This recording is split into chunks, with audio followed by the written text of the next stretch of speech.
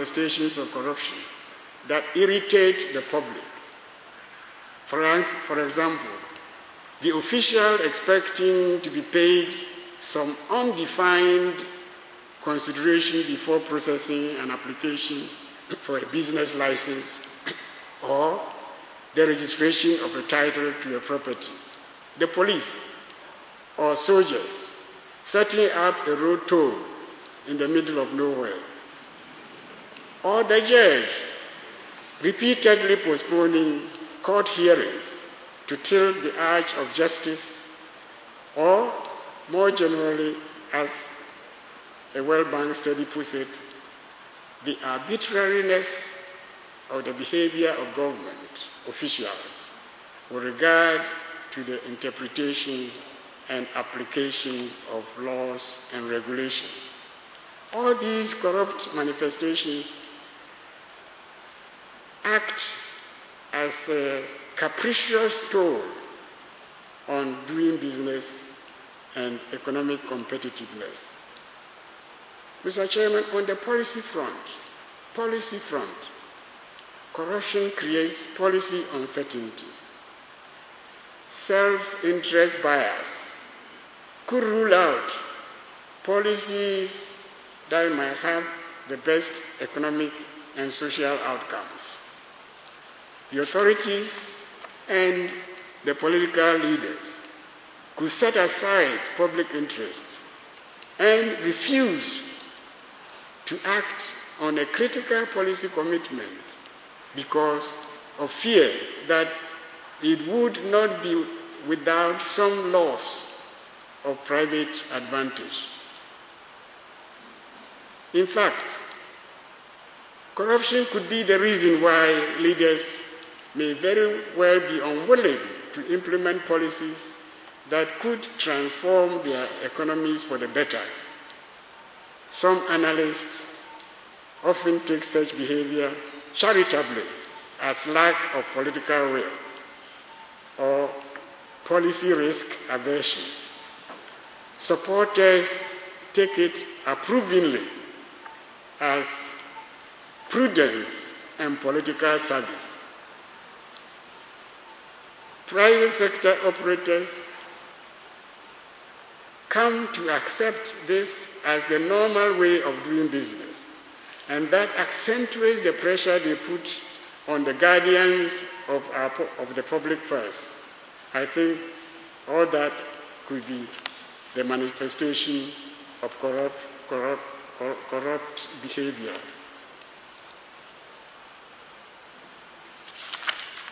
Ladies and gentlemen, corruption has a foul smell.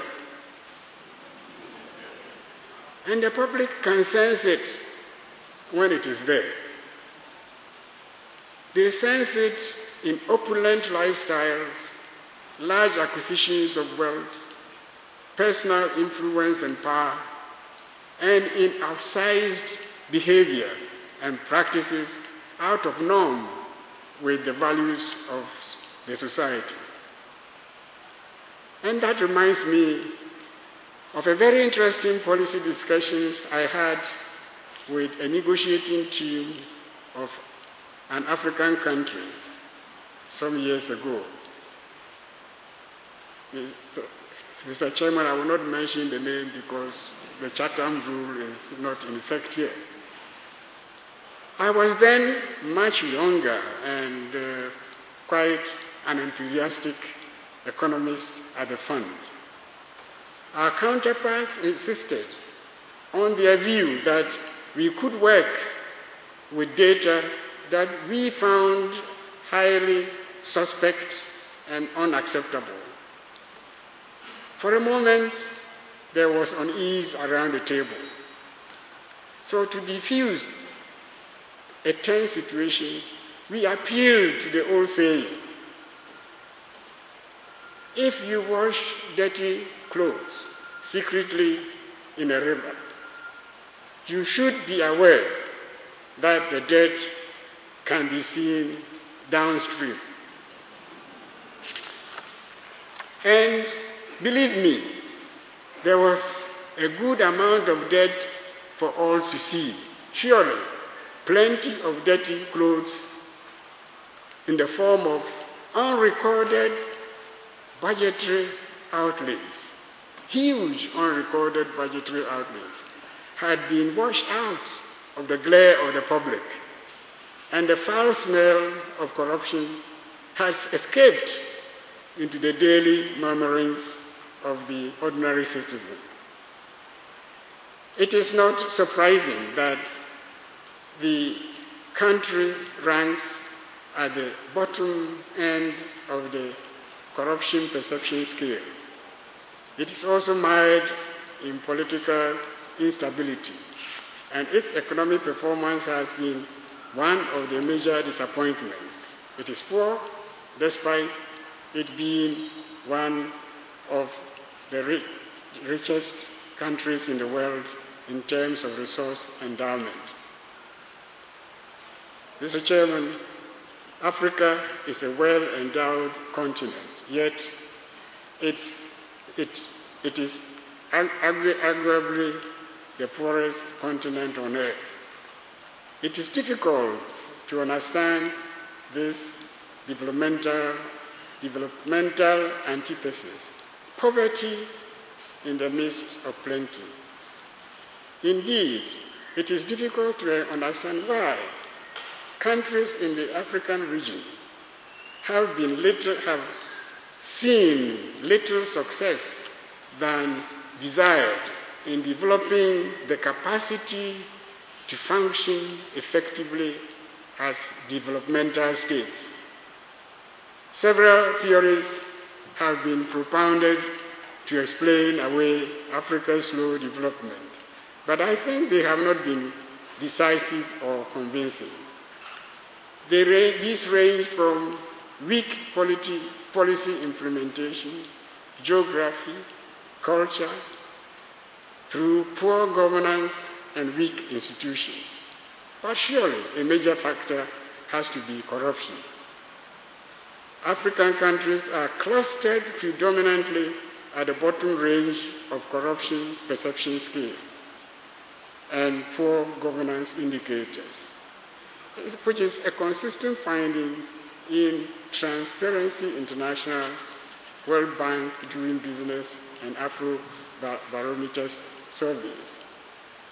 And remarkably, all public institutions are perceived to be highly corrupt or somewhat corrupt, including Parliament, the presidency, the judiciary, the police, and business leaders. That is an excoriating judgment. Thankfully, traditional rulers and religious leaders fare much better. Power to them. Africa's development experience and position at the bottom of the global corruption perception scale after decades of nation building invariably raises several prominent questions. Could it be that Africa had a false start in nation building? Is it that the fierce competition for control and consolidation of political and economic power and the redistributive policies gave rise to predatory politics and a pattern of abuse of public trust with regard to public funds and to rent-seeking? Was corruption not rooted in the political competition for control over distribution of resources and rents in the effort of leaders to consolidate executive power and national sovereignty in the early years of independent states? The centralization of authority and power to the exclusion of others interested in the running of the affairs of the state sowed the seeds of predatory politics, paternalism, autocracy, limited accountability, and non-transparency. And I think also the potential for civil conflict. In short, did the leaders capture the state and fostered corrupt practices of the sort that are prevalent today? This is evident especially in countries where leaders act as kings. Institutions are weak and inadequately functional. Freedom and civil participation are restricted, and the playing field and the rules of the game tilt in favor of those well-connected politically.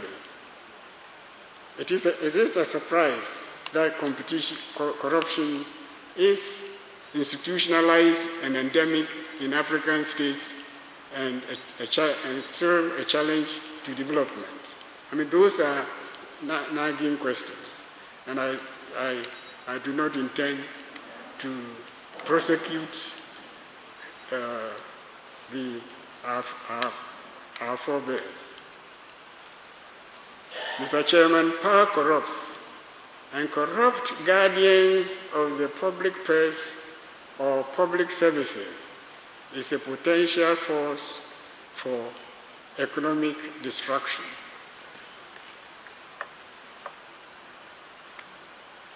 For several decades, corruption was a taboo that was out of place in the dialogue on economic reform.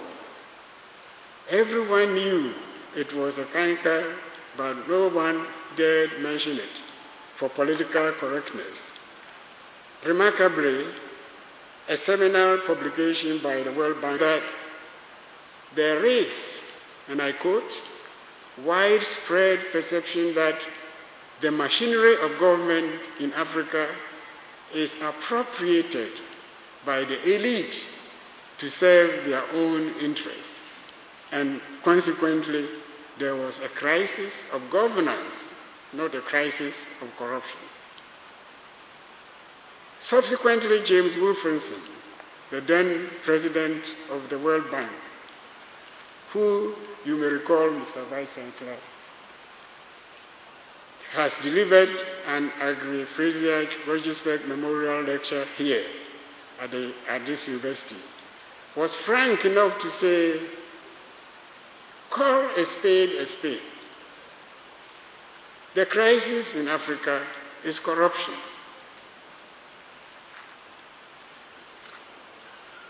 Mr. Chairman, good governance in public service should be no different from good governance in the private sector.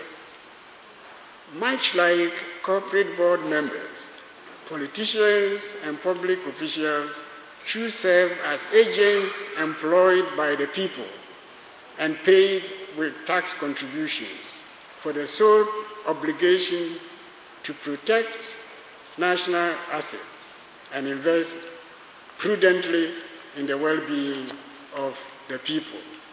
After all, the real stakeholders of the society are the people. But corrupt political authorities seem to have other interests different from that of the society, and often interpreted their contract in rather expansive terms, which gives rise to corrupt behavior with little or no accountability. Corruption in government thrives where there is not a well-established norm of strong discipline and no effective countervailing surveillance over the use of power. And it flourishes where there is little or no pressure from civil society to constrain the actions of public authorities, let alone compel them to be faithful to their oath of office. A good corporate governance model is very strict in enforcing accountability and protecting the assets of the shareholders. It works well mostly because of the integrity of the participants in the principal-agency relationship. Why should the governing principles of the model not serve that the state well in its relationship with its citizens as guardians of the rule of law and custodians of public assets? Mr. Chairman, it would appear that weak governance system leading to high incidence of corruption has been a major factor in Africa's poor development experience. It tilted the balance of politics and economics and other factors towards a slow growth trajectory and prolonged the record of poor economic performance. Corruption thus remains the fundamental and existential threat to rapid and sustainable growth on the continent. Mr. Chairman, ladies and gentlemen, all is not gloom. All is not gloom. It is fair to state that the narrative on Africa's development experience has changed dramatically in recent times. There is a general consensus that Africa's growth prospects have become optimistic. It is an assessment that is shared by development policy analysts and practitioners, the development partners, and the financial markets. Africa is regarded as a destination for business and no longer principally as the poster child for charity and the dark continent. This is good news, and there are good reasons for it. Over the last decade, African countries have seen significant improvement in economic performance and in the record of policy reforms across the region. The economic fundamentals are better. Growth rates have risen. They have averaged some 3 percentage points faster than that recorded in advanced countries.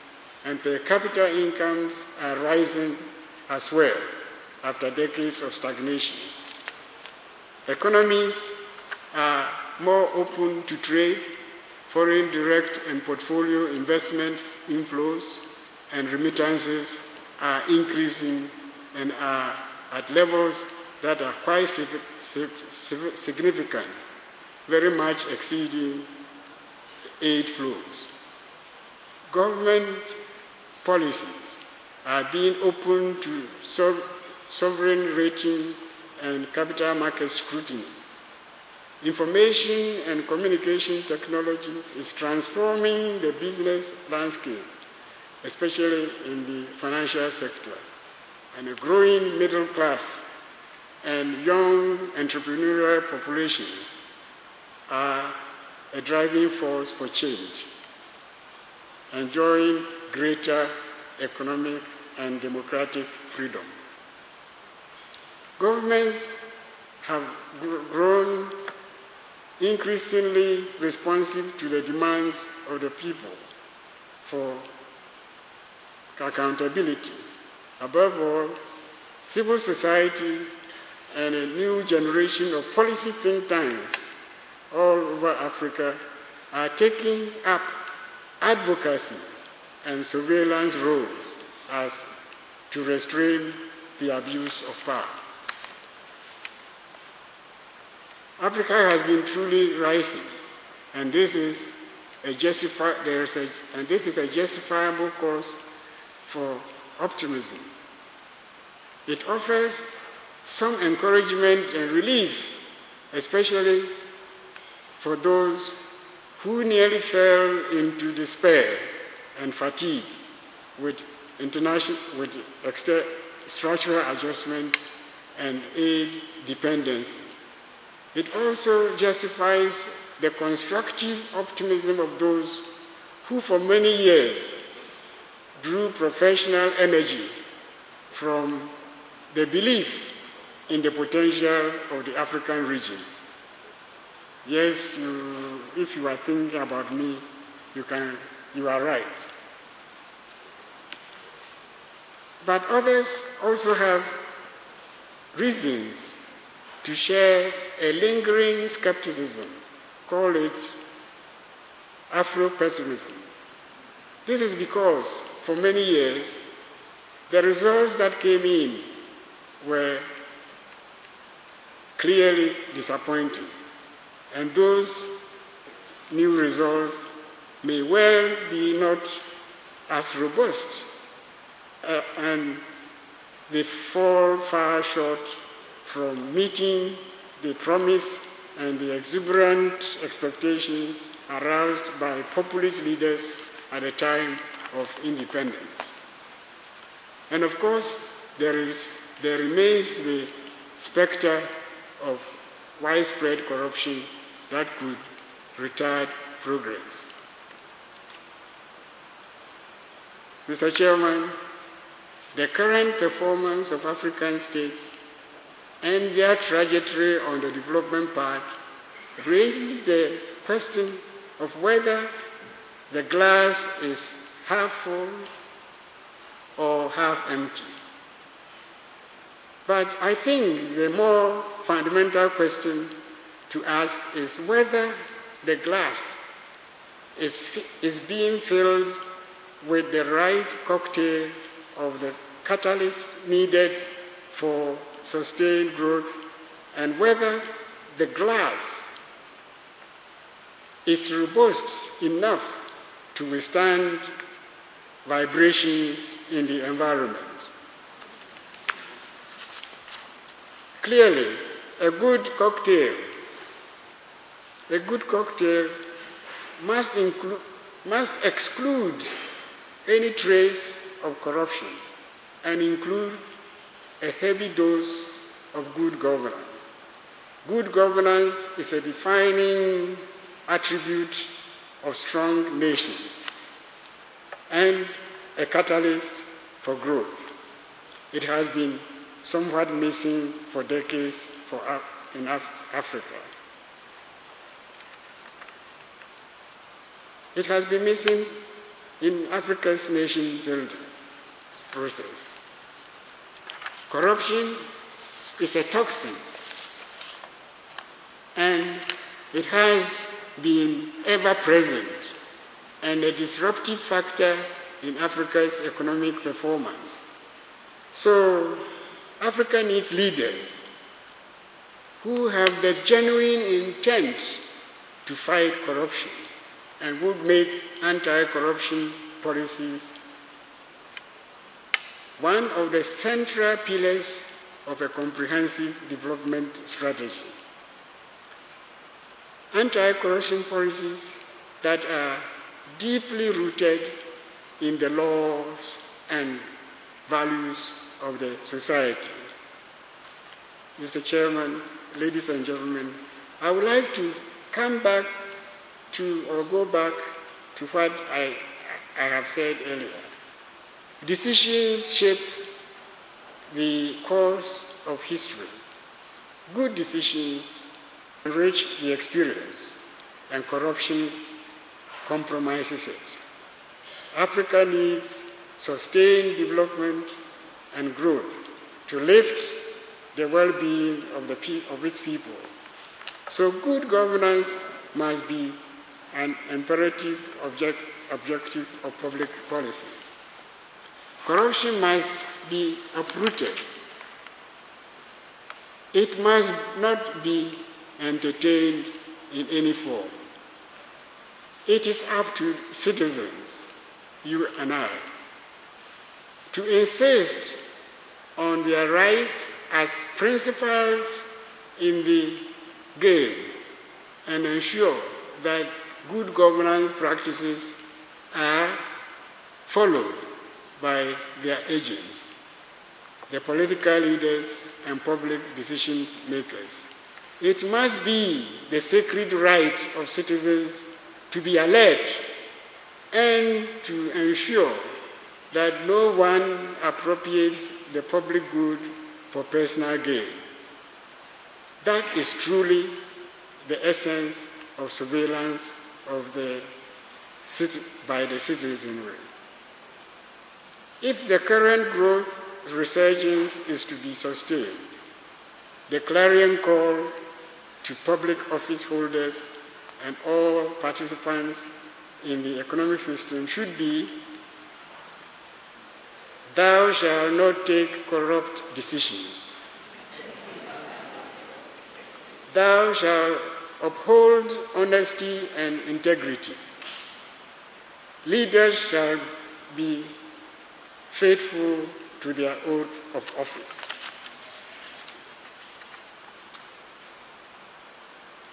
Thank you very much for listening.